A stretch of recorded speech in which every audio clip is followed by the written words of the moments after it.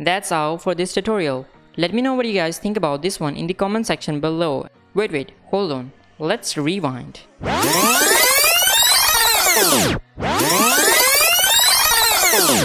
Hey, what's up guys, and welcome back to Mr. 3D. I hope you're doing well. So in today's tutorial, we are going to be creating brushed metal material in Blender. But first, make sure to click the subscribe button and also turn on the notifications so that you won't miss any future uploads. Now let's get into this tutorial. First of all, open a default scene in Blender and click anywhere to get rid of this slash screen, and then select your cube, press X and send it to the cube world. Shift A, add a plane. And now select your camera, go over to the object properties. Once you have your camera selected, just simply under transform location X, you're going to put 1.8 meters, and under Y you're going to put 1.8 as well. Under Z you're going to put 0.82, and on the rotation X we are going to put 68 and Z rotation to 135. It will perfectly align with our plane. Select your light, give it minus 4.6 on the X location. On the Y give it minus 2.4, and on the Z give it 7.1, which is what we want.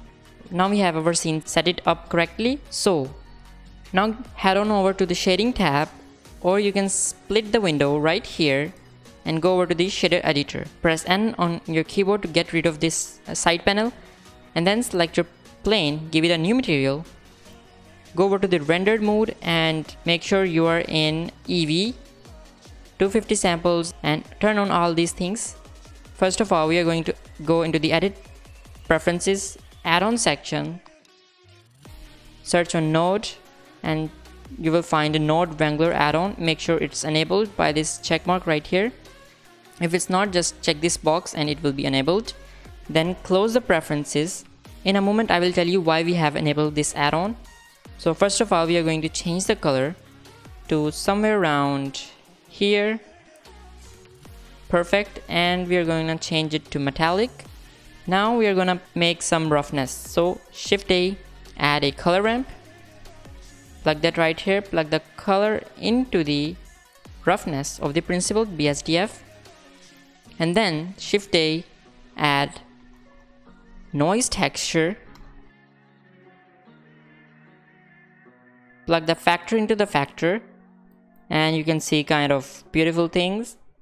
So we don't want that, we just want a little bit less to somewhere around here. And we don't want totally black, so we are gonna change it to 0.3 on the black value. On the color ramp, click here and change it to 0.3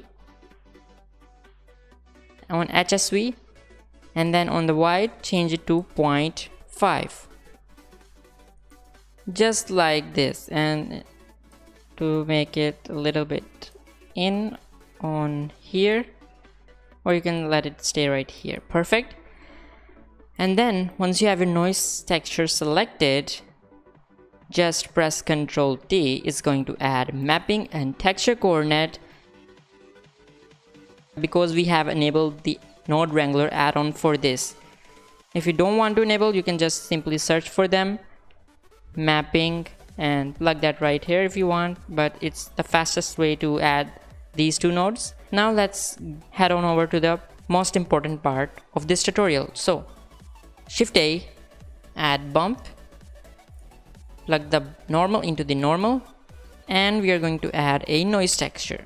Shift A, add noise, plug the factor into the height, and the strength is way too much, so we are going to decrease it to 0.1.